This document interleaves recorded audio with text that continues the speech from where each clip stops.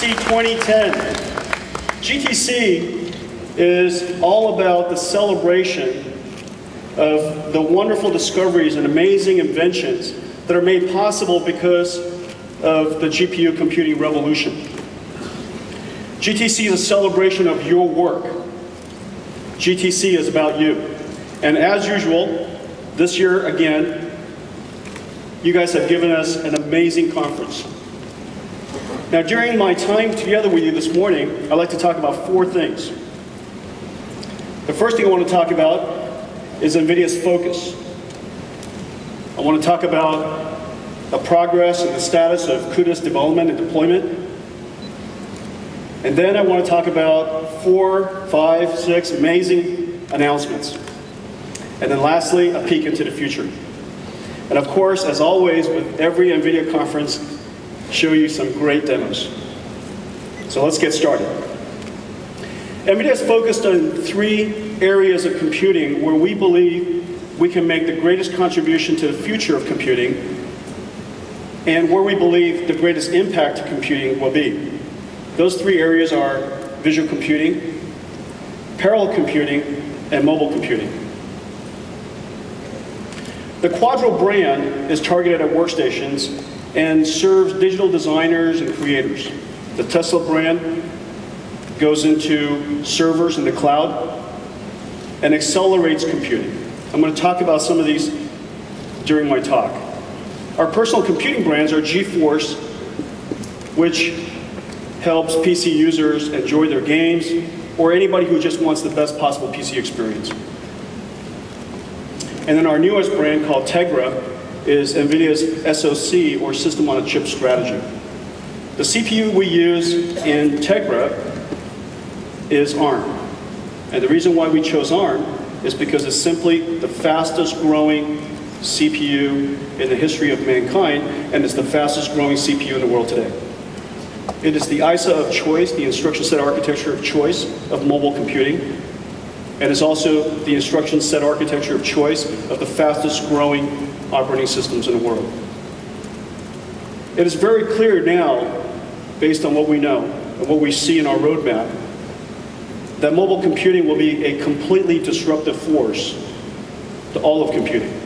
This is an area that I'm sure all of you have become much more aware, and this is an area where we believe great contributions to computing will happen. Now, mobile computing isn't just about a computer that you can take with you. Mobile computing is rather special. This is the first computer that is equipped with all kinds of sensors. Cameras, microphones, GPSs, accelerometers. This is the first computer that is context aware, situation aware.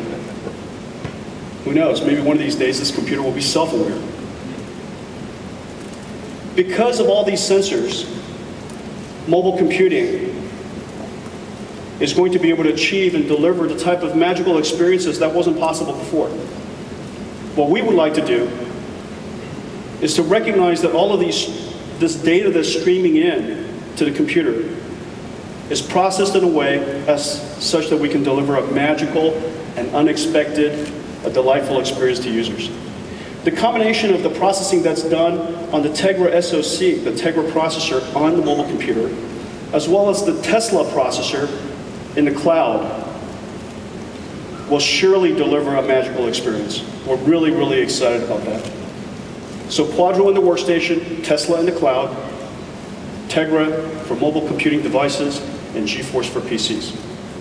Well, it's unlike us to do any kind of a conference without showing you the state-of-the-art of computer graphics. This year, the big deal, the big idea, is called tessellation. Tessellation takes simply a patch and displacement maps and complicated shaders and creates amazing geometric fidelity where there wasn't before. We've been working on all kinds of texture fidelity and all kinds of lighting effects over the years, but the geometry fidelity has stayed relatively constant. In order to make that happen, Fermi improved its geometric capability substantially, 6 times faster than our previous generation. And no GPU family before it have we made such a large leap in performance in one single area. Fermi is 6 times faster in geometric processing than the generation before it. We're about to show you now an application or a game that is not yet released. It's called HOX 2 from Ubisoft. HOX 2, well, HOX is a squadron that's sent into the Middle East to investigate the mysterious disappearance of nuclear weapons in the Middle East. Now, in this particular game, you can fly all kinds of great airplanes, from the F-22 Raptor to the A-10 Thunderbolt. Each level of the game is approximately 128 square kilometers, where each polygon comes all the way down to 2 meters. So within each level, if we render the entire level at one time, would represent 4 billion triangles. All of that is so that we could capture the geometric fidelity or the beauty that we know to be nature. And so, let's show it to you now. Tony?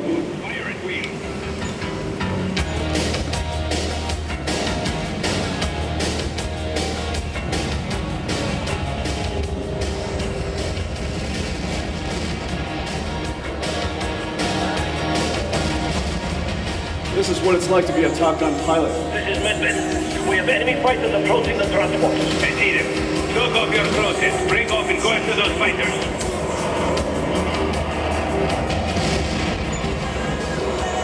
This is Medved. 2 minutes to go. Good hit. I think Clay is back there flying. Clay, you're going to take us closer to the terrain so that we can see the amazing geometry? So you're looking at a particular level, and as I said earlier, 128 square kilometers, basically the entire Bay Area, where each triangle is only as small as 2 meters. All aircraft. Proceed to waypoint 1 and engage ground target.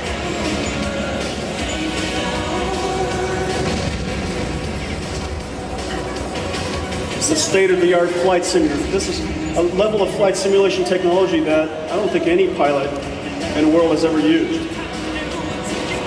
So any gamer today could be a Top Gun pilot. Hey Clay, thanks so very much. Appreciate that.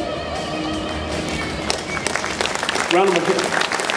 Let's put our hands together for the guys at Ubisoft. Amazing game.